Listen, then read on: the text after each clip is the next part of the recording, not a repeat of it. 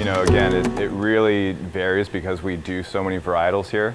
But Karen and I are out in the vineyard almost every day going and sampling, so taking little bits of the grapes, crushing them up, getting the juice, and we measure the sugar levels and the acid levels. So when we think that the sugar levels hit a certain point that we want to pick at, then we'll call the crew in to come in and pick. So it's all a labor of love, but we're out there in the vineyard all the time making sure that the acid's right, the pH is right, and the sugar levels are right. So that's really what determines how we pick. Also, we take the weather into consideration too.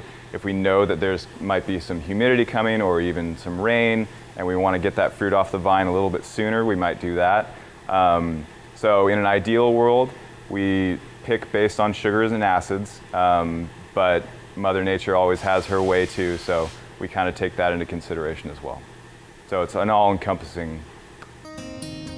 Our mother, Betty Williams, was interested in the whole ecosystem of having a property. She was always interested in use of the land so that it would be there for the next generations. She was a hard act to follow in a lot of ways.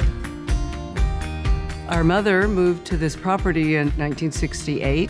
It was a horse ranch at the time. She thought it would be lovely to have a vineyard. So she started planting grapes. She was financially able to purchase this land because of family oil and gas business from Louisiana. She came to California because she knew that there was more opportunity to do what she wanted to do out here. She found this property and it just seemed like the perfect place. We're all very attached to the land. Energy is very important in a winery.